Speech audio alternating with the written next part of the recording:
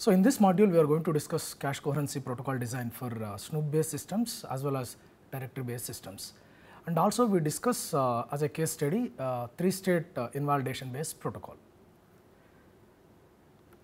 So, first we start with the Snoop-based design. So, when we have the number of cores in our multi-core system is 4 or 8, then we can consider these cores through a bus-based communication mechanism. So, for example, in this particular figure, we can clearly see here it is a 4-core system and each of these cores are connected through a common bus. And here each core has a private cache and there is a shared cache. This shared cache is shared by all the cores, and after that there is a memory and I/O system. And in order to implement a cache coherency protocol, so for each of these private caches we are going to have a separate table, and this table is going to give a state information associated with each of the blocks that is present in this private cache. So, effectively there is a one-on-one match between each block in the private cache with an entry in this table, and so here each entry is providing n-bit coherence state, and so this is going to specify the state in which the corresponding block is present at that particular point of time. If you are considering a 4-state cache coherency protocol, then we are going to have 2-bit information associated with each of the blocks present in this private cache.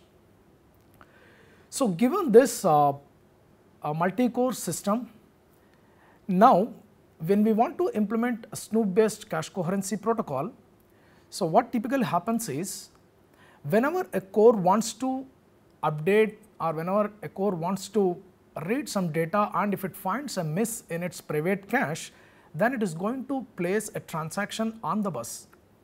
For example, say here core 4 wants to access some data and it finds a miss in the private cache, so it is going to place a transaction on the bus. And as soon as a transaction is placed on the bus, all other cache controllers associated with our multi-core system will snoop on the bus, and they take this transaction and using the address specified in this transaction, they are going to search in their private caches or the associated shared cache. So, as a second step, these cache controllers will snoop the bus and they will search in their caches, and if any cache finds a match for this request, then that cache is going to respond to this particular action, either by supplying the data or by invalidating their data or updating their data and so on. That depends on the type of protocol what we are going to design. So, effectively in the Snoop-based system, the cores are connected by a common bus, and whenever any core wants to initiate any transaction, it is going to place the transaction on the bus, and all other cache controllers will snoop on the bus and they will take the appropriate action in their caches. So, here we are going to maintain the state information for each of the blocks, and there is a state transition diagram associated with each block, and depending on the transaction that is placed on the bus, so the state of a block can be changed by the cache controller. So, effectively the cache controller updates the state of each block in response to processor and snoop events that are there on the bus, and also it updates the bus transactions. So, this is the overall idea of a Snoop-based cache coherency protocol. Now, we are going to discuss a 3-state cache coherency protocol for write-back caches, and we are going to use invalidation-based mechanism. So, in the 3-state write-back invalidation-based protocol, we have invalid state, shared state and exclusive or modified state. So, here as I mentioned previously, so we have state information for each of the blocks present in the cache. So, now the state transition is going to happen based on the protocol whatever we are designing, and now we will see how the state transitions happens when we consider invalidation based protocol. So, now consider a scenario where a core 4 wants to read some data. So, it is going to issue a CPU read request, and unfortunately the cache associated with core 4 finds that the request is a miss. And whenever core 4 incurs a CPU read miss and it asks the cache replacement policy to select a victim block so that it can keep the new data into that victim block location, and assume that the victim block location is in a state invalid. Now we have to change the state of this location from invalid to shared. So that is what is represented by this transition. And also because now core 4 incurs a read miss, so the cache controller associated with core 4 is going to place a transaction on the bus, and the transaction is a read miss transaction for this particular address. And now consider another scenario. A core 4 generated a read request and which is a miss in the cache. Now the cache replacement policy identifies a victim block which is in a location whose state is exclusive. Then what is going to happen? Whenever the victim block is in a location exclusive, in that case also for a CPU read miss, we are going to change the state of that location from exclusive to shared, and also we are going to place a transaction on the bus that is a read miss transaction for this block. And compared to this invalid to shared transition, when we are moving from exclusive to shared, we are also having another the operation, that is write back block operation, because our victim block is in an exclusive state. That indicates that the victim block is having the dirty data, and we have to write this dirty data back to the lower level cache. So in order to update the lower level cache with this dirty data, we have to write this data back, and that is indicated by this write back block operation. So as a result, whenever we are moving from exclusive state to shared state, we have to write whatever the data that is present in this exclusive state location to the lower level cache. So that is what we have performed here. Now consider the third scenario. Again, core 4 initiated a read miss, and cache replacement policy identifies a victim block, but now the victim block is in a location whose state is shared. Now what is going to happen? When the victim block is in a location whose state is shared, then we are not going to change the state of this location, and we retain the state as it is, but similar to all other transitions, here also we are going to place read miss transaction on the bus. When we are moving from invalid to shared or exclusive to shared, we placed a read miss transaction on a bus for a CPU read miss, and similarly here also we are going to place read miss transaction on the bus.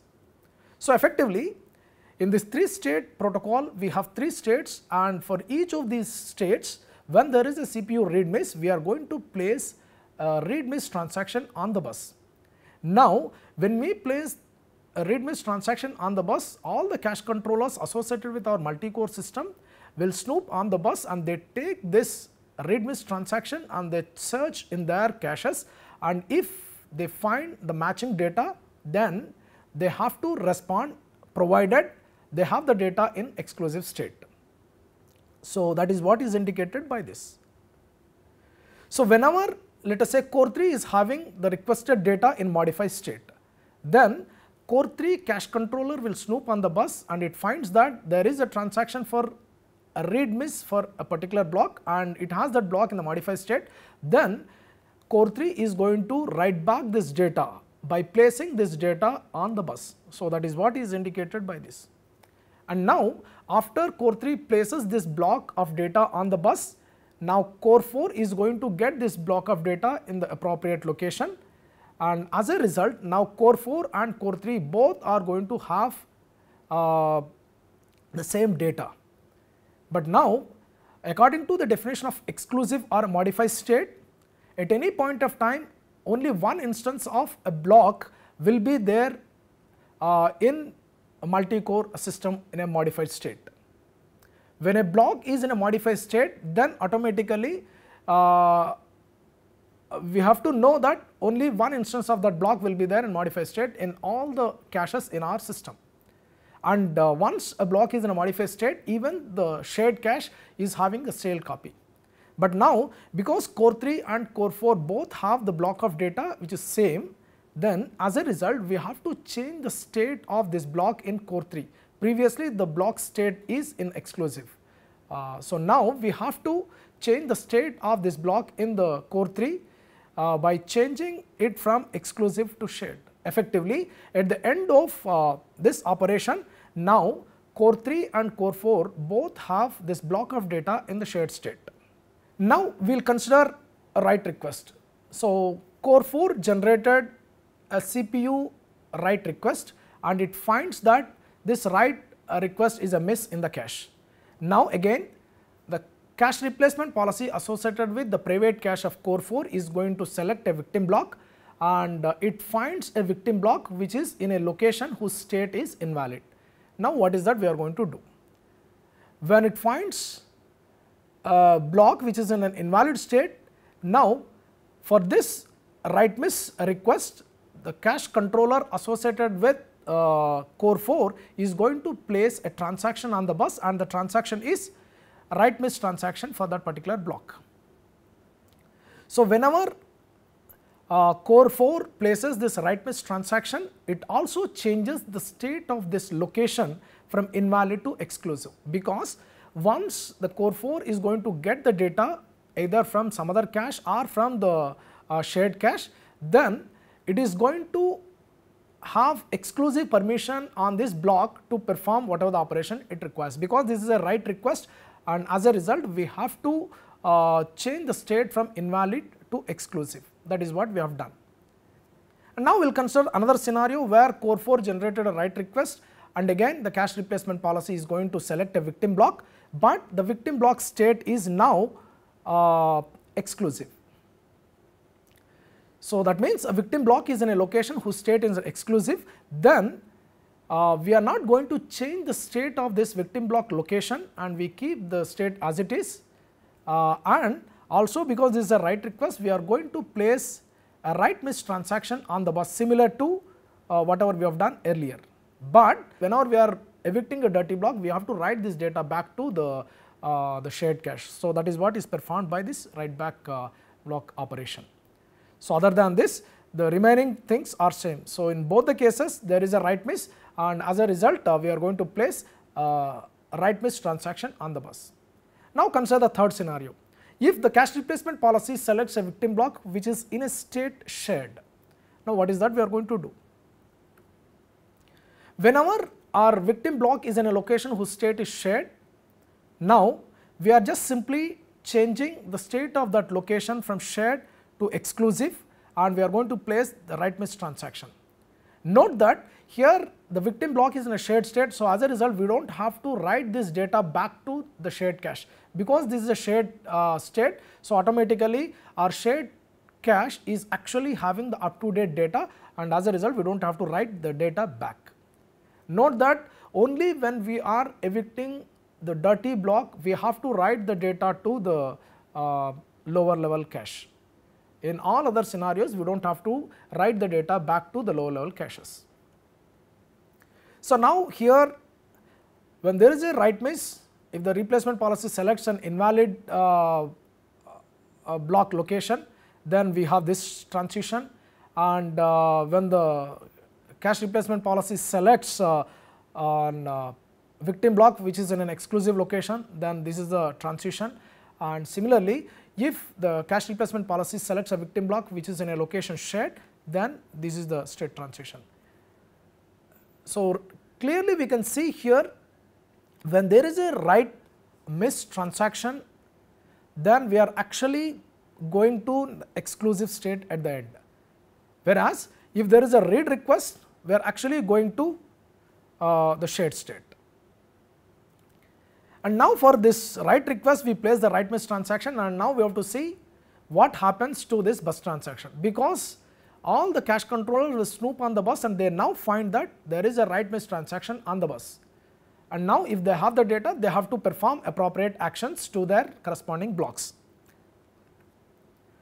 So let us say core 3 is having this requested data in the exclusive state, then first thing it has to do is it has to place this data on the bus by performing a write back block operation, and also it has to invalidate its copy, because we are going to perform a write operation and core 4 is now going to have the exclusive permission on this particular block. So, as a result, even though core 3 is having this data and it has to invalidate its copy. So, that is what is represented by this state transition from exclusive to invalid.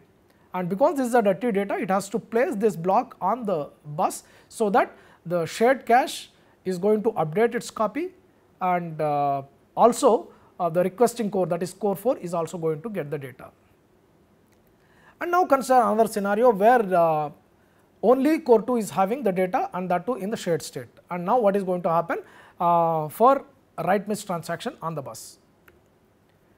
So, when there is a write miss transaction on the bus, and now core 2 is going to invalidate its copy and without placing this data on the bus. As I mentioned earlier, for the shared blocks we do not have to write the data back to the lower level caches. So, we just simply invalidate. So, as a result, at the end we can clearly see for a write operation, if any other caches have the data either in the shared state or exclusive state, they have to invalidate their copies, so that the core which initiated this write request is going to get the exclusive permission on that particular block. And whereas, when we are performing a read operation, then so the resultant state will be the shared state, and even if any other cache has the data in the exclusive state, it has to change the state from exclusive to shared by placing the data on the bus. And now we will consider another scenario where core 4 is generating a read request, and read is a hit in the local cache, and this hit happens to a location where the state of that location is shared. So, that indicates that core 4 is actually having the block of data which is in a shared state, and core 4 generated a request to that particular block. So, as a result, it is a read hit, and once there is a read hit, and because this is a read request, we do not have to change the state from shared state. So, as a result, there is a self loop here. Now, what happens if core 4 generated a read request, but now this time this is a hit to a block which is in the exclusive state. So, in the case of the exclusive state also, if there is a CPU read request hit, then we are not going to change the state of that location and we retain the state as it is. And similarly, even when there is a write request and this write request is a hit in a block whose state is the exclusive, then also we are not going to change the state. Now, we will see what happens if there is a CPU write request which is a hit to a block which is in a location whose state is shared. Whenever we find a CPU write hit to a block which is in a state shared, then we have to change the state of that location from shared to exclusive, because this is a write request. As a result, this requesting core needs to get the exclusive permission for that particular block. So, as a result, it is going to place an invalidate signal on the bus. So, by looking at this invalidate signal, if any other caches have the data in the shared state, then they have to invalidate their copies. So, that is what is given by this. Now, let us say core 4 generated a write request which is a hit in its private cache, and core 2 and core 3 also having this data in the shared state, then core 2 and core 3 have to invalidate their copies. So, that is what is indicated by this state transition. So, effectively at the end of this write hit operation, only core 4 is going to have the block in the exclusive state, and core 2 and core 3 are going to invalidate their copies. So, this is about the 3-state write back invalidation protocol, and it ensures that the coherence is maintained across multiple private caches in our multi-core system. But the Snoop-based system will be realizable as long as the number of cores in our system is limited. Let us say if the number of cores is 4 or 8, we can go for a Snoop-based system or a bus-based system for our multi-core system design. But once the number of cores increases beyond 8, then it may not be a good idea to interconnect these number of cores by using a common bus. In such scenarios, we have to go for another type of communication mechanism to interconnect these cores, and we have to use interconnection networks. And this interconnection network can be a ring type of topology, or it can be a mesh-based topology or a torus topology or different type of topologies.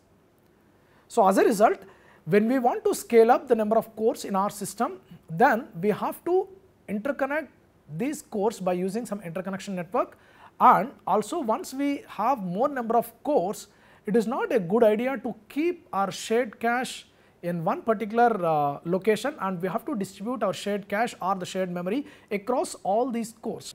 We see here there are multiple cores, and each core has its a private cache, and there is a cache controller, and there is a shared distributed memory across all these cores.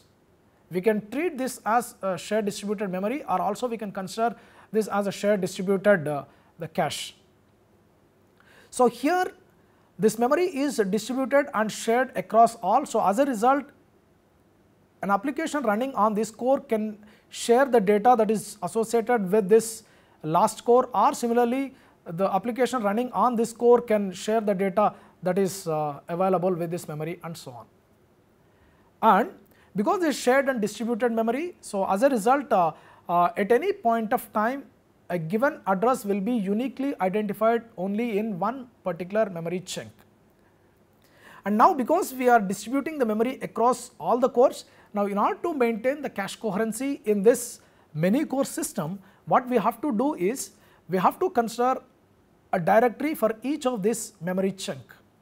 So there is a one-on-one map between directory and the memory, so that for each block in the memory there is an entry in the directory, and this entry in the directory is going to specify what are all the cores that are sharing the corresponding block of memory, and also this directory entry specifies whether this block is in a modified state, or whether it is shared by multiple cores, or it is not shared by any core, and so on. So that is what is given by this. We can clearly see here, so there are presence bits, so n bits are there, and each bit is corresponding to each of the cores, and also in addition to that there is one extra bit that is called as a dirty bit, and this dirty bit is going to specify whether this block is dirty, and if it is dirty then it is also going to specify which one is having this dirty block in their private caches. And in addition to this directory, we also have the state transition diagram for each of the blocks that are present in the private caches. So as a result, when we are designing a directory based cache coherency protocol, we have to consider a directory for each of this shared memory, and we have to consider state transition diagram for each of the blocks present in the private caches. So here in this directory based cache coherency protocols, we maintain the state information for each of the blocks explicitly. So here that is what is mentioned. So for each block in the memory, we are maintaining the directory entry. So we associate a state information for each of the memory blocks in this shared memory. And also we record the state of each of the blocks in the cache. And so this state is going to specify what is the state in which that particular block is present, whether it is a modify, invalid, or the shared state, and so on, if you are considering a 3-state invalidation based protocol. So whenever there is a cache miss from a particular node or a core, then the corresponding core is going to communicate this information with the home directory. So that means, for example, core n is generating a request and which finds a miss in the cache. This cache is a private to this core, and now it sends the request to this cache controller, and cache controller will look at the address of that request, and accordingly it is going to identify the home node for this particular request, and it sends this request on the interconnection network, and it reaches the home node, and once it goes to the home node, then it determines what is the state of that particular block, and so on. So that is what is given here. So it determines whether where the valid block is available, and what are the further actions we have to take on this particular block, and also it performs a set of transactions to keep the directory up to date for each operation whatever we are going to perform on cache blocks present in our the private caches. So in order to deal with this many core system, here we use naming conventions for each of the nodes, and we call the node as a home node, a requesting node, or owner node. So, whenever some core generates a request and given this request address, we know in which memory chunk this particular the block is allocated, and that particular node is called as the home node. For example, when we send a request from this core and this request address is allocated in this memory chunk, then we call C1 as the home node for this particular request. And as I mentioned earlier, because we are sharing and distributing the memory across all the cores, as a result, for each memory address we can identify only one memory chunk. We cannot replicate the same memory block in multiple memory chunks. So, we can uniquely identify a memory chunk for a given address, and wherever we find this particular address, the corresponding core is called as the home node. And we also have owner node. Here the owner node indicates the node which actually holds the valid copy of the data. This valid copy can be like the dirty block, or it can be a shared block, and so on. For example, core 4 generated a read request, and right now core 2 is actually having that particular block. Then core 2 is called as the owner node, and core 4 is called as the requesting node. A requesting node is nothing but the node which actually generates a request. Given these definitions, now we will see how we design a directory based cache coherency protocol. As I mentioned earlier, so in the cache coherency protocol for scalable multi-core processors, we need to consider the state transition diagrams associated with the directories, as well as we need to consider state transition diagrams for each of the individual cache lines that present in our private caches. And the directory is maintained at the shared cache or the shared memory, and as a result we have to consider the state transition diagram for each entry for this directory separately. And because we are going to perform operations on our individual blocks present in the private cache, then we need to maintain a state transition diagram for each of the individual cache lines that are present in the private caches. And this is a state transition diagram, and right now here we are assuming in this directory based protocol also we are implementing the 3-state write back invalidation based cache coherency protocol. So, if you see this state transition diagram, this is similar to the state transition diagram whatever we discussed for Snoop-based systems. In both the things, the state transitions and the transactions we place on the bus are the same.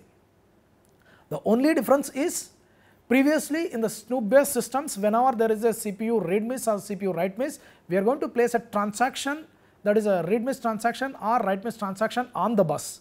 But now here in the scalable multi-core systems, so we have interconnection network which is not a simple bus. So, as a result we have to send these read miss or write miss transactions as messages in our the interconnection network. So, that is what is represented here. So, whenever there is a CPU read miss, and if our cache replacement policy identifies a victim block which is in a location whose state is invalid, then we are going to send a transaction onto the interconnection network, that is this send read miss message. So, we are going to place a read miss message on the interconnection network, so that this read miss message will go on the traverse on the interconnection network, and finally it reaches the home node. And once it reaches the home node, then based on our directory based protocol we are going to see what operations are going to happen and so on, and that we are going to discuss in the next file. And similarly, if there is a write miss request and our replacement policy selects a victim block which is in a location whose state is shared, then we are going to have a state transition from shared to modify, and we are going to place a write miss message transaction on the interconnection network, so that this write miss message will be traversed on the interconnection network and it will reach its home node. Because for every memory address we have a unique memory chunk that is going to specify the details about the sharer's information of that particular block. So, as a result, whenever there is a message sent from any of the requesting cores, this message has to traverse on the interconnection network and it has to reach the home node, and the home node is the one which is going to specify what is the state of this particular block, whether this block is shared by some other cores or whether the block is owned by some other core, and so on. So, the state transition diagram for individual cache lines in our private cache is same as the state transition diagram whatever we discussed for Snoop-based cache coherency protocol. The only difference is we have to come up with the state transition diagram for each of the directory entries or each of the blocks that are present in our shared memory or shared cache, and that we are going to see now. Now, we are going to see the state transition diagram for each of the blocks that are present in our shared memory or shared cache. So, once a read miss or a write miss message from the requesting core reaches the home node, and home node will find the state of that particular block in one of these three states. Either the block is not cached, the block is shared, or the block is in the modified state. So, let us assume that core 1 sends a read miss transaction on the interconnection network, and core 4 is the home node for this particular block, and now core 4 receives that particular read miss message, and it identifies that this particular block is not cached anywhere. That means this particular block is not present in any of the private caches of our multi-core system. Now, what is the transaction we are going to perform?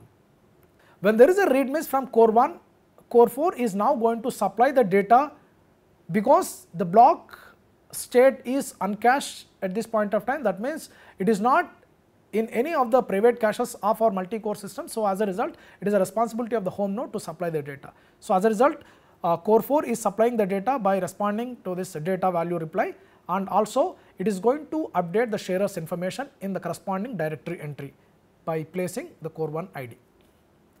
Now, what happens if core 1 is generating a write request and which is a miss? So, there is a write miss message, and now this write miss message is traversed on the interconnection network, and it finally reached core 4, which is the home node, and core 4 identifies that this block is not cached in any of the private caches associated with our multi-core system.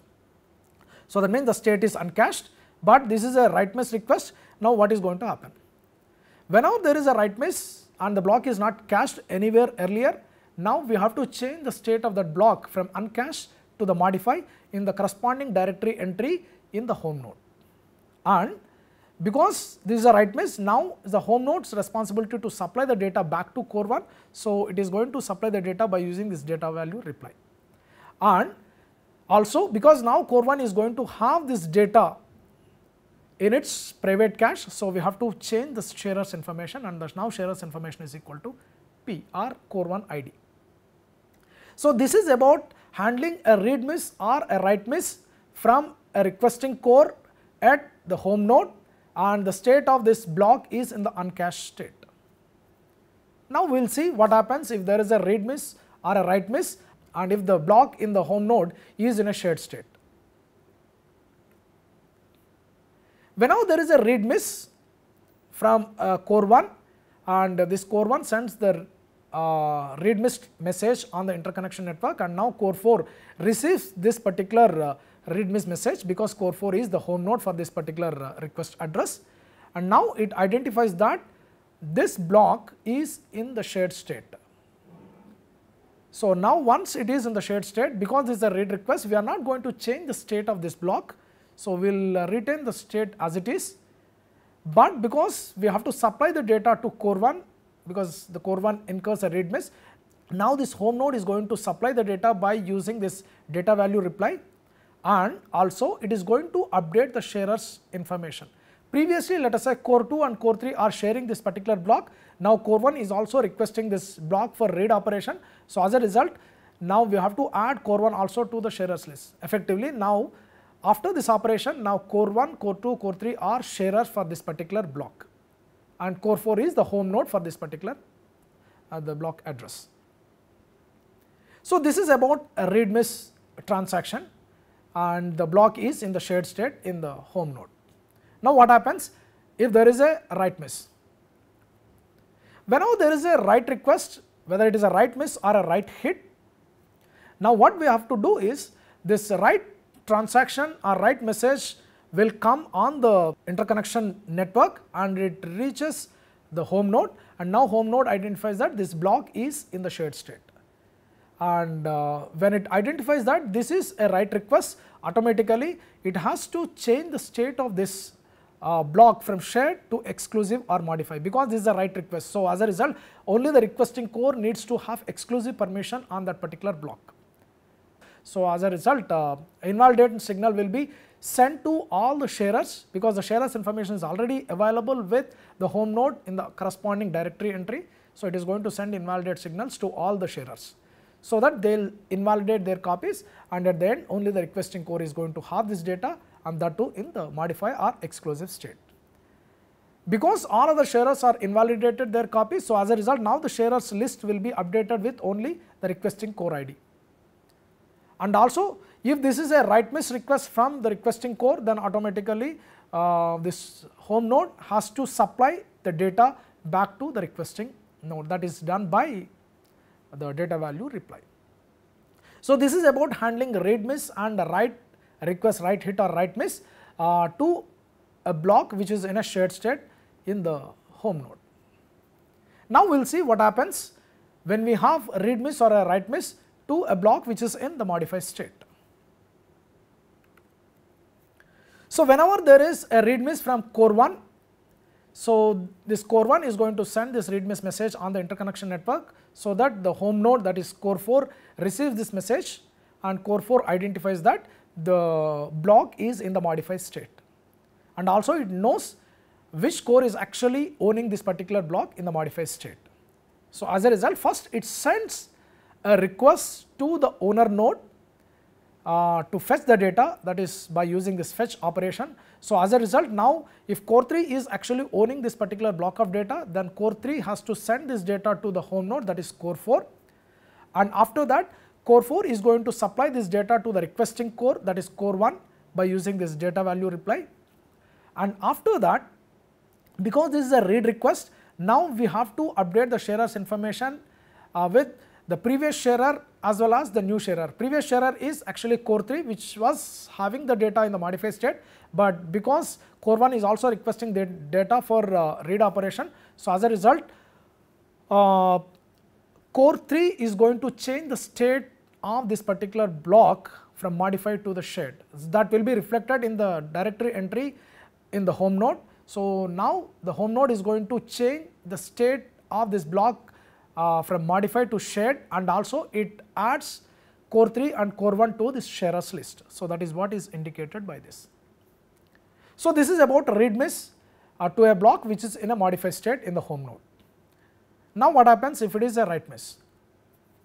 If it is a write miss and the block in the home node is in the modified state, then we are not going to change the state of this block, we still retain the state modify as it is, but previously let us say core 3 is actually having this data in a modified state, and now core 1 wants to write to that particular block. So, as a result, first step we have to do is we have to get the data from core 3 to home node, that is core 4, by using this fetch operation, and after that core 3 has to invalidate its copy, because core 1 is actually requesting this data for a write operation. So, as a result, we have to invalidate by sending this invalidate signal to core 3, so that core 3 will invalidate its copy, and now core 1 is actually having this data in the exclusive state. So, as a result, we have to update the sharers information as the sharers equal to the core 1 ID, and because core 1 is actually incurred a write miss, so we have to supply the data from the home node to the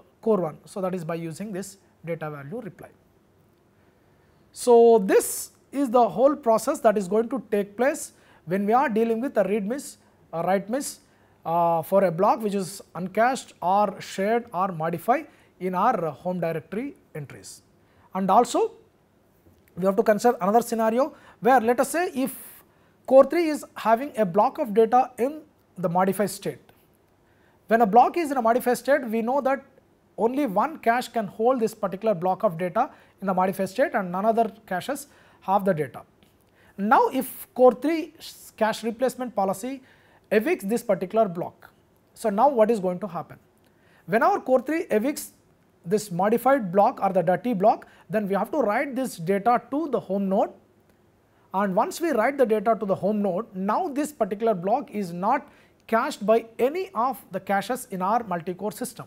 So that is indicated by this particular state transition.